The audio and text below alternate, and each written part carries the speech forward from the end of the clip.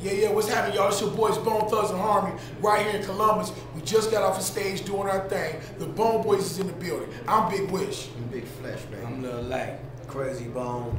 Yo, y'all right here on hiptix.com. Check it out. We on here live, y'all. Hip hops and politics and hiptix.com. Get in all the folk ones. Ian, by the way, is a staff writer for the site. He's going to be filming this. He's got about like 4 or 5 questions, and we'll let you guys get back to it. You know, I guess first things first is just when this new album is coming out, you got all 5 of you guys together, unified. You said on stage is coming in May, but what can you tell us about the production you got on it, how the kind of the creative process was for you guys getting all back together in the studio? Just anything you want to let our audience know about the album? I mean, you gotta look at it like I always say with that question. I always tell them first and foremost, we do music from our heart. For sure. We were blessed, you know, from God and Jesus Christ and all the higher powers to do what we do to speak to the masses. And for some reason, it's a thing called longevity. You know what I'm saying? And we have that because we always give a true message and a true understanding with our music.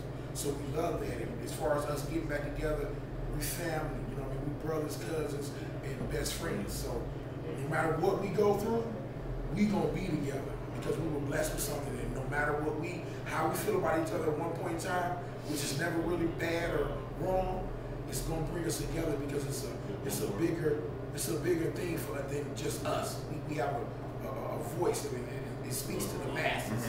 So it's bigger than us, and that draws us together no matter what, and it just puts the ice on the cake there.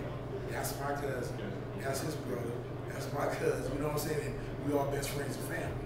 You know, speaking of longevity, I know you know, keeping the music from your heart, that's allowed you to maintain this long. But you know, just for the new MCs that are out there, our site focuses a lot on kind of the guys that are coming up that we feel like are going to be able to maintain for a long time. Yeah.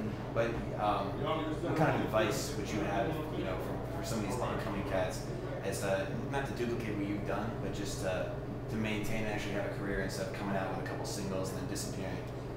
Well, first of all, you know, if you've ever done anything and accomplished anything, then you will automatically know that persistence is equal to success.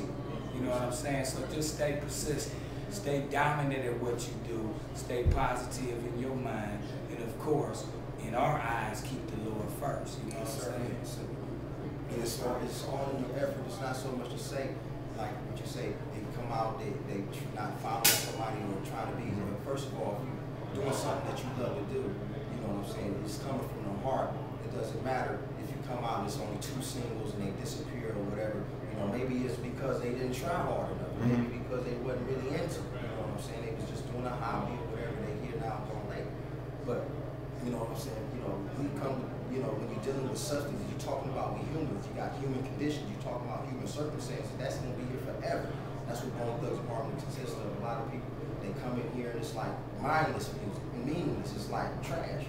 You know, so that's gonna be here today, gone tomorrow. So and you know, and for those you know what I'm saying, that really, you know, you got to really like, you got to be diligent at what you really think you feel you love, and that's what it's about. So they can take that and run with that type of advice. You know, I was on stage filming most of the show. Like I've been to a lot of shows, been up close, and I don't think I've ever been to one where it's like that much of a fun atmosphere on stage. Everyone's having a good time. You know, it's a family thing. Can you speak a little bit about how the tour has made up to this point? Just, you know, the reception, has it been, I know we're in Ohio, this is home territory for you guys.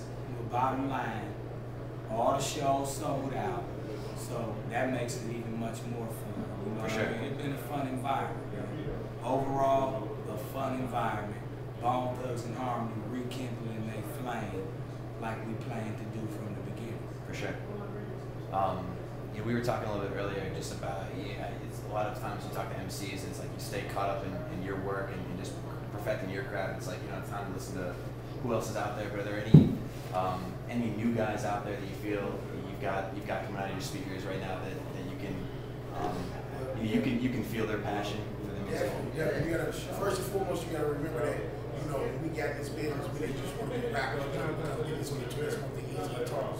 So we have record companies within our group, you know what I mean? So we have artists that we are developing at this point right now, you know what I'm saying? We're Crazy Bone got Thug Nine Records, you know, it's both Thug and Seven Sign, you know what I'm saying? It's like a lot of things we're doing. Flesh just came home, he got his own thing going too. midst of all of it, what it all means is we're going to keep working. We're going to elevate what we're doing to another level because we've been blessed in that sense, you know what I mean, to do different and search other avenues and expand our brand. For sure. Man, you know, we like Lil Wayne, we like Drake, you know, Nicki Minaj, that whole Young Money camp, Yo Gotti, you know what I'm saying, T.I. for sure, you know what I'm saying. There's a lot of cats out there, man, that's doing it. Jadakiss, he's still bringing it. Yeah. We go to the clubs, we in the It's club a lot. jamming, ain't like we in the club like, nigga, I don't want to hear none of that. We in the club jamming, you know what I'm saying? We go out, we Right. kick it, we do it. You gotta remember when we came out, we was hella young, so don't look at us like old men. No, not at all, not at all. Right. I'm saying, and like speaking on that, you know, you've seen the tides of hip hop change through, you know, the past, you know, almost 2 decades. I guess just from an industry standpoint, what has it been like to see, you know, like 10 years ago there wasn't college kids with flip cams weren't able to come back here and talk to you guys. How has that been, you know, in approaching like having a new album coming out? It's a whole new way to promote it now. We got to look at mass media. We got the internet now. You know what I mean? Facebook, you can spread a message like that. Right. MySpace like that. All these social sites. We didn't have that back then. We had the Box, we had MTV, we had BET. You know what I'm saying? Sure. So like now, it's a more social world. Kids in Japan in my backyard playing on Facebook. Right. You know what I'm saying? So like that's the main difference, man. Like it's more multimedia. It's all about branding. And back then we didn't have that. You had Ice Cube repping, you know, when he was repping and Old Gold and different things and making branded moves, setting the pace. You know what I'm saying? Definitely. So it's all about a brand and marketing move now, man. Like the game has evolved to hip hop rather was this big. Now it's global. So we sell everything. You know what I mean? So it went from Atari 2600, if you can go think back that far, to 360 Xbox. With multiple players. Yeah.